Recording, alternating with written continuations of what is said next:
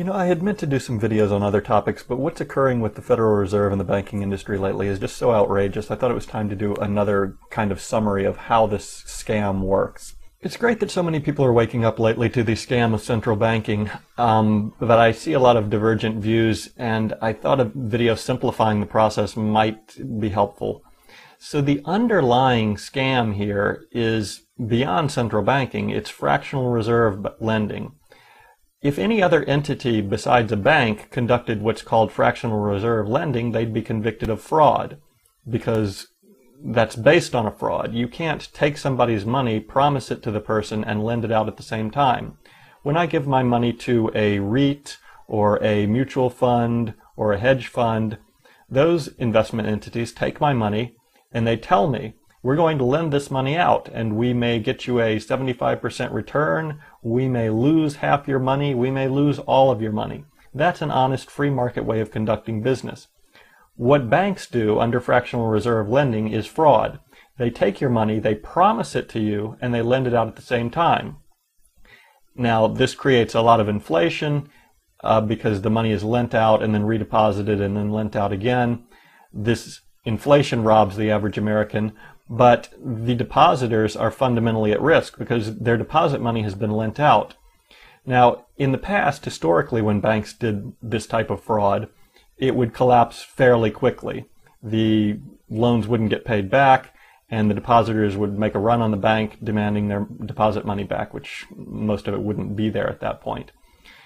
So this type of fraud collapsed quickly, and depositors were upset. And rather than, unfortunately, insisting on the correct type of reform, which would be to require banks to be honest and say, yes, we've lent out your money, you may not get it back, just like if you deposit your money with any other investment entity. And if you do want your money to be guaranteed, you have to put it in a separate type of account, which is not subject to fractional lending, where the money is not lent out, so it's available for you to withdraw at any time. That's the simplest, best solution, in my opinion, to the entire scam of fractional banking and the central banking that is required to enable this scam. However, in the past, this wasn't the solution that the banks wanted, because the banks make a fortune through this scam. What banks chose was central banking, where when the leveraged loans start to collapse and the depositors demand their money back, there's a central bank which can create money out of thin air and inject it into the banks so that the depositors are paid off with this counterfeit currency.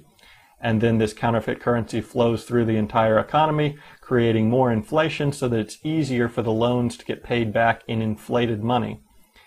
So central banking is really just a system that's necessary to enable the underlying fraud of fractional reserve lending.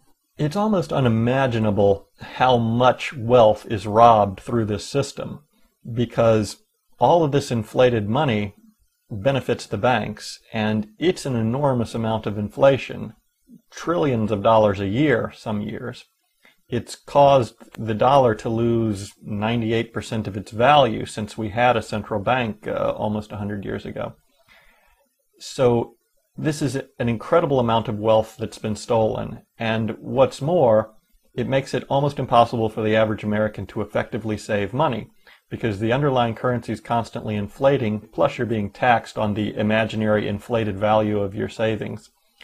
And when the average American can't save money effectively, they're forced to go to a bank to take out a loan for everything, and then you have a nation of indentured servants, which we've developed very quickly once we got a central bank. Maybe the simplest way to view this, or explain it to other people, is to ask, why would banks be given the exclusive right to counterfeit currency? If your neighbor were in his basement counterfeiting $100 bills, and the Secret Service came to arrest him, and your neighbor said, oh no, don't arrest me, I'm going to spend these counterfeit $100 bills and stimulate the economy, you'd laugh at that defense.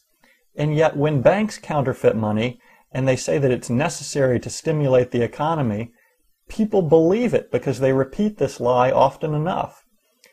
People actually get confused and think that an inflating currency equals creation of underlying value. Only production gives underlying value.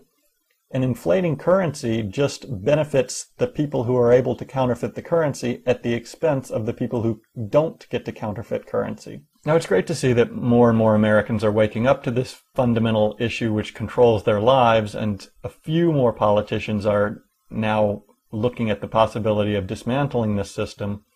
But really, the vast majority of Americans are just caught up chasing after side political issues, and they're following politicians who are sold out to the entities which control our financial system.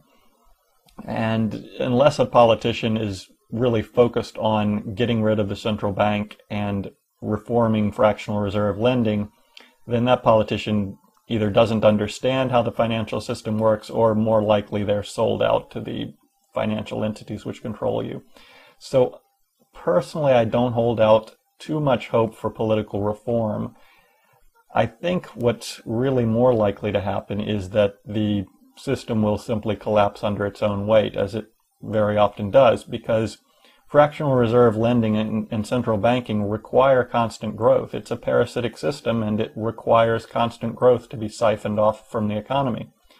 And when you get to an issue like peak oil or the decline of American and European manufacturing as those jobs are transferred to China, suddenly you don't have fundamental growth in the economy anymore. There's nothing to take up all that inflation which is created.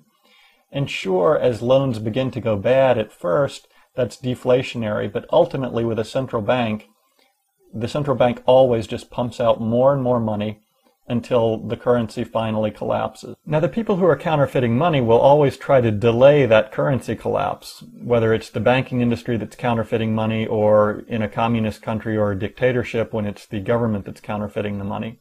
And they try to slow this collapse by making it more and more difficult for people to buy precious metals or transfer money out of the country.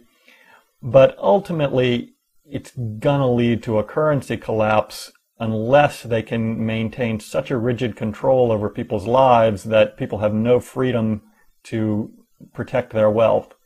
Or if they can get a foreign country to intervene and stop the currency collapse. For example, we backstopped the yen, otherwise there probably would have been a partial yen collapse back in the 90s.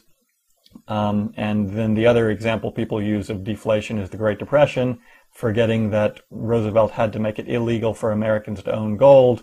Otherwise, again, you probably would have had too much wealth transferred into gold and a partial currency collapse. So ultimately, people find ways around this given enough time. Whenever there is a sustained downturn in the economy for years and years, and a central bank, or a government for that matter, that can counterfeit its own currency, you always ultimately get a currency collapse. You can't find an example when there was just deflation forever. It's simply not possible as long as some entity has the ability to constantly counterfeit money. So at least by understanding how the system works, even if there is no political reform, you can protect yourself. And the hardest thing to do is really just to overcome a lifetime of conditioning where you've been taught that this paper currency, backed by nothing, has value. It doesn't have any fundamental value, and it's being counterfeited at an outrageous rate currently to try to stave off the collapse of our leveraged loan system. The faster you can overcome a lifetime of conditioning and start transferring your paper currency into something that actually retains value, the more ahead of the curve you'll be.